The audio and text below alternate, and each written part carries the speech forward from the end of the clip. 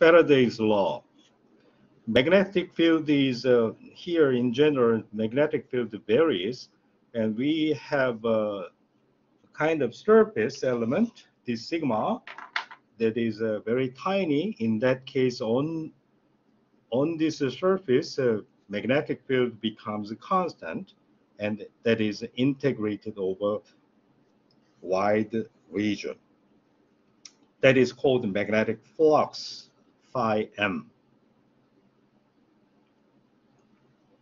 And here, n hat is the unit vector that is perpendicular to this plane, and the magnitude is area.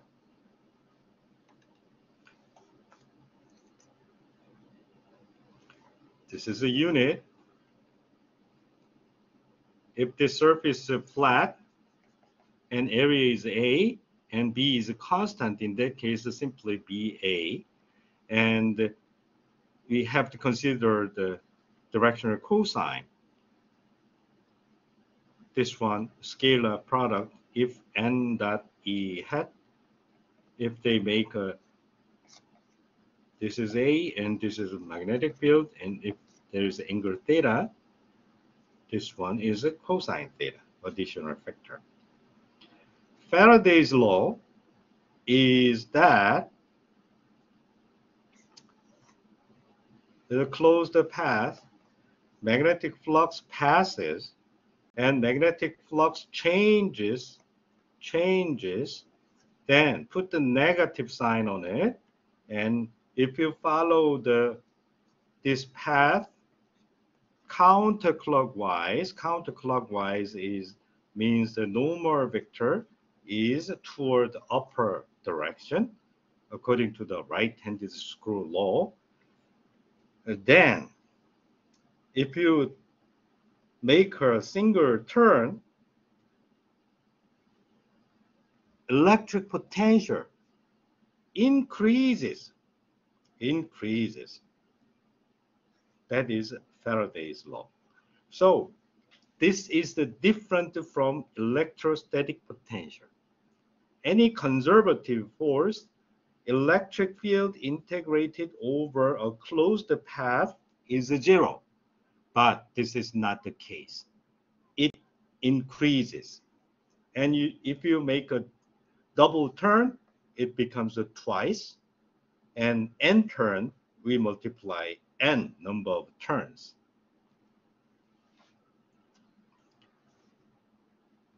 Faraday's law is a left-hand side is a line integral along a closed path. Right-hand side is surface integral. But we know this one can be replaced with a curve, then this line integral becomes the same surface integral. That is the Stokes' theorem. According to Stokes' theorem, this identity can be rewritten in this form. And this is a closed path. This one is not circle. This one is wrong. This is just a surface.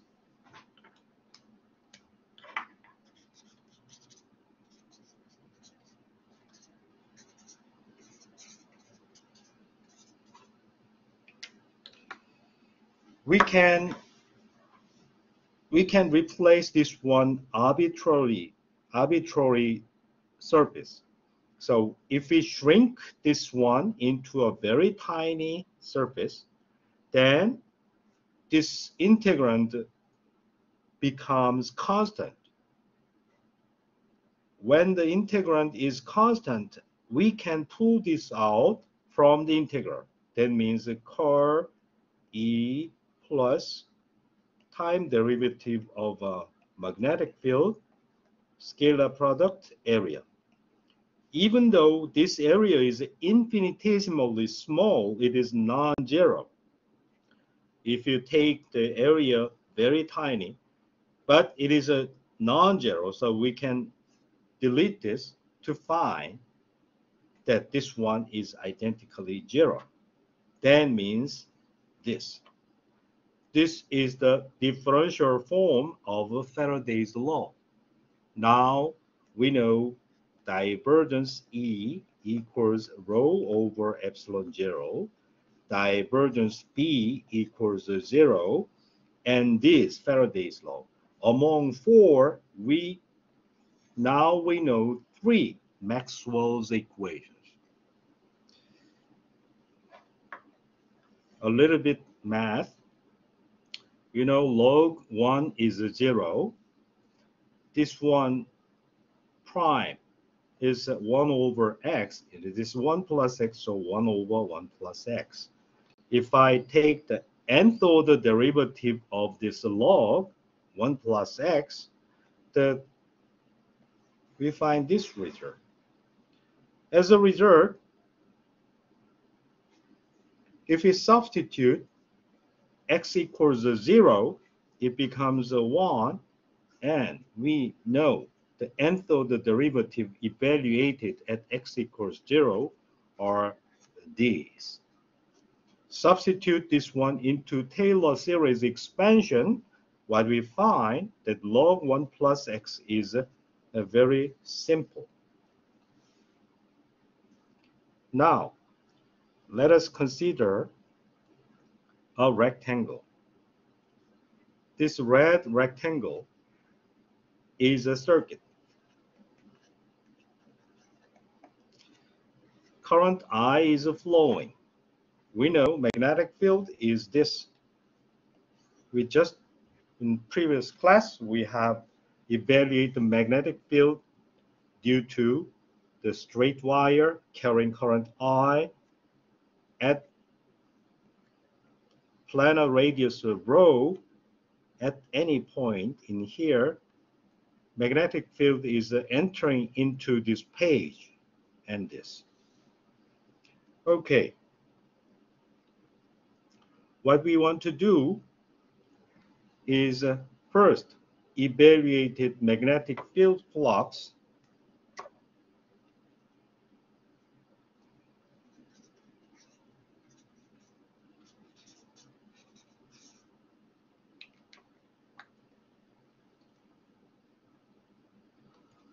this direction is a z and this direction is a rho. So area is a d rho times dz, and we'd like to introduce the direction is opposite to phi. Here we would like to make a counterclockwise turn. This direction is coming out of the plane, and this direction is a minus e phi hat. And magnetic field is entering into the page, so opposite direction. So magnetic field flux can be computed by carrying out this integral. Rho varies from b to b plus a. Rho varies from b to b plus a.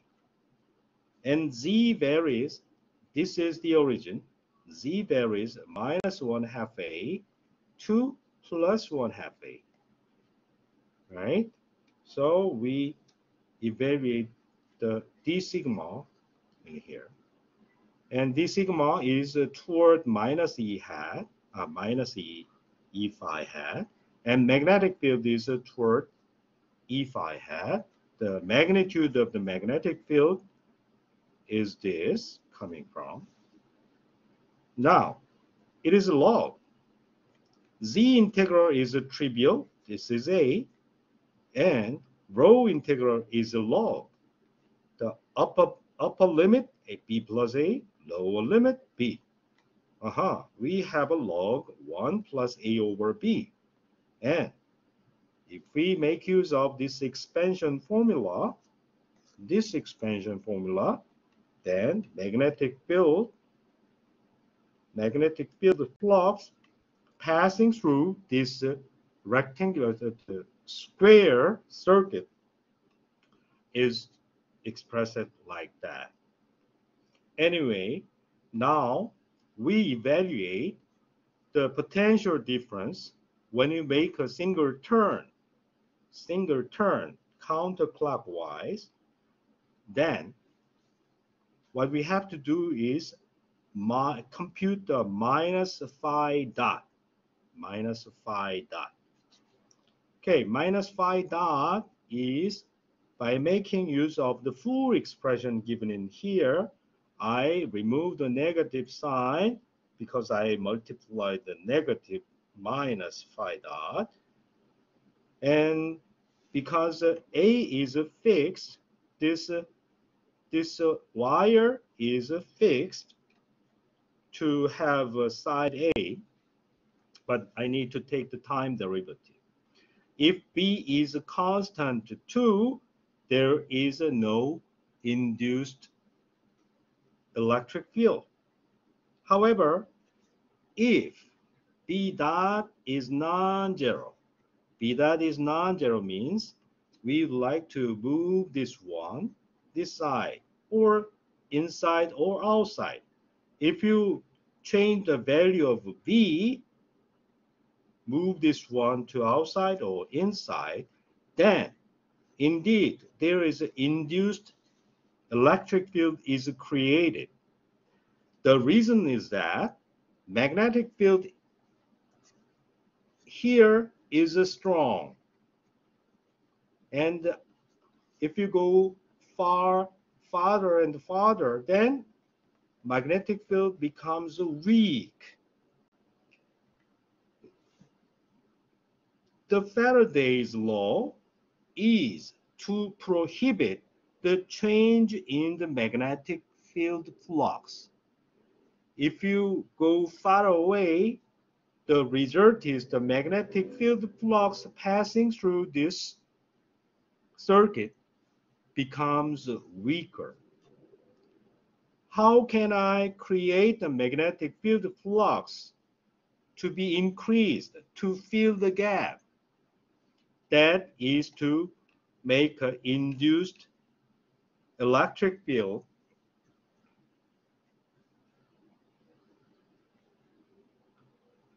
that is this amount. And in here, this is a B plus A, and B minus B plus A. So we have BB cancel, and we have minus sign again.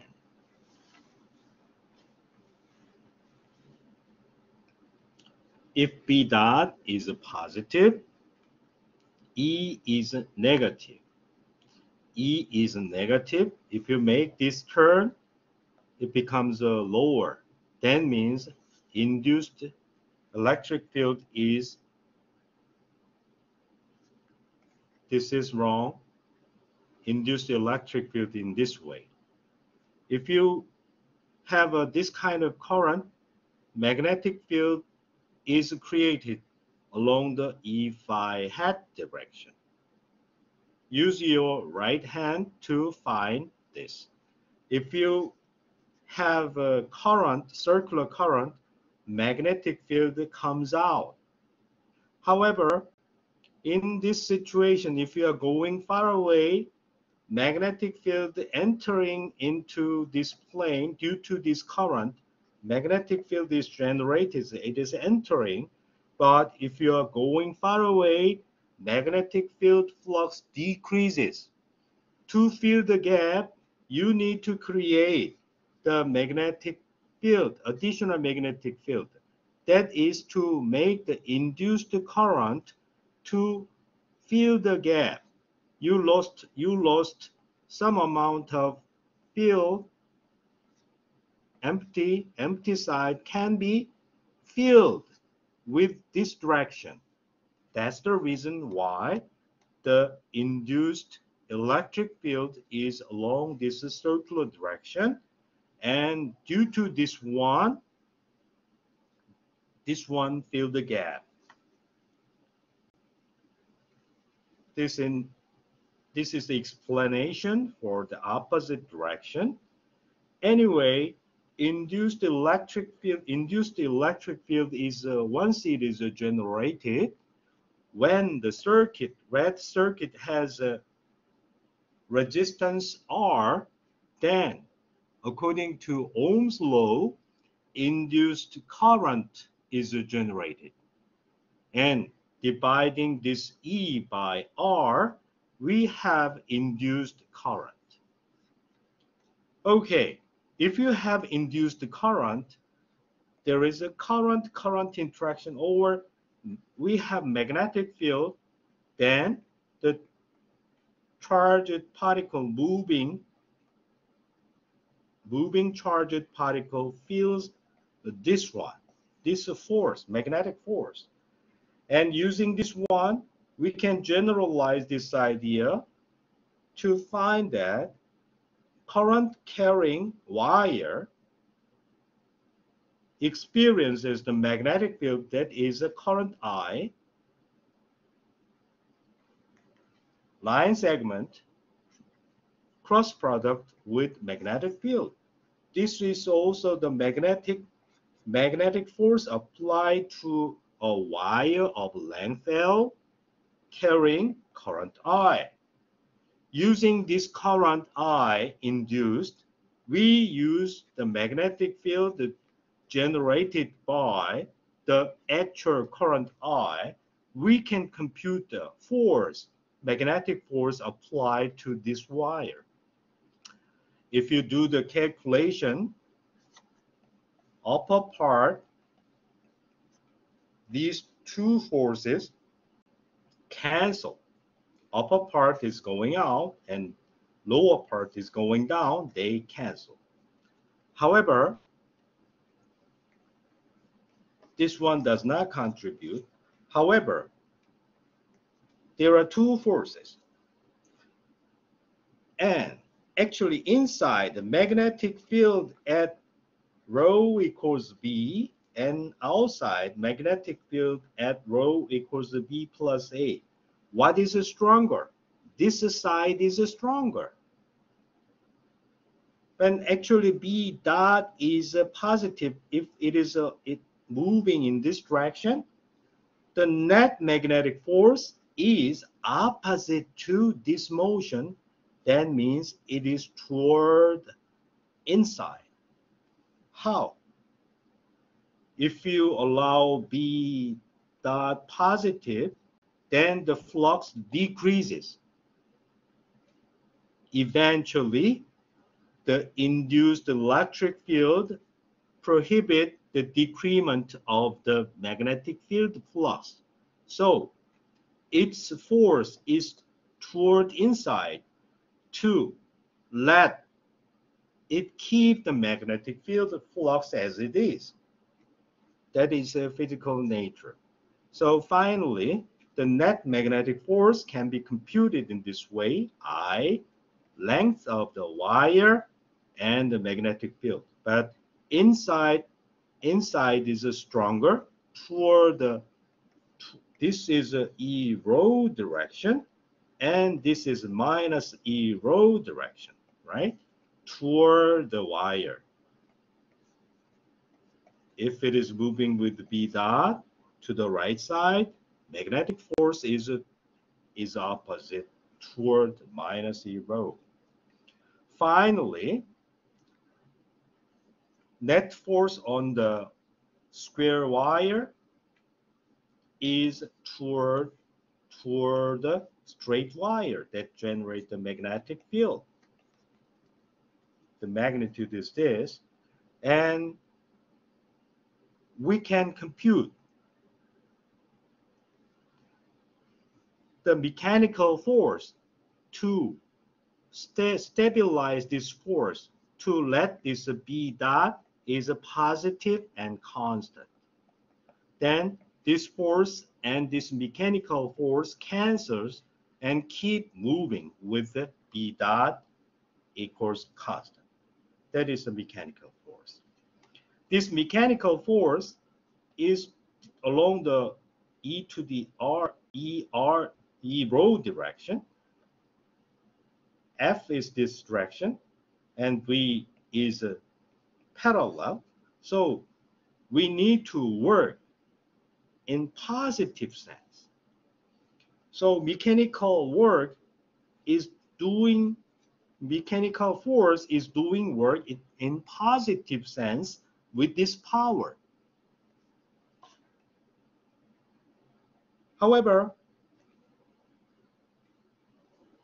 the current flows and there is a resistance. What happens? This circuit spends energy. The mechanical work supplied to the circuit is eventually spent as a joule heat and E squared over R that is identical to this amount. So supplied energy per unit time by a mechanical force is lost by joule heat.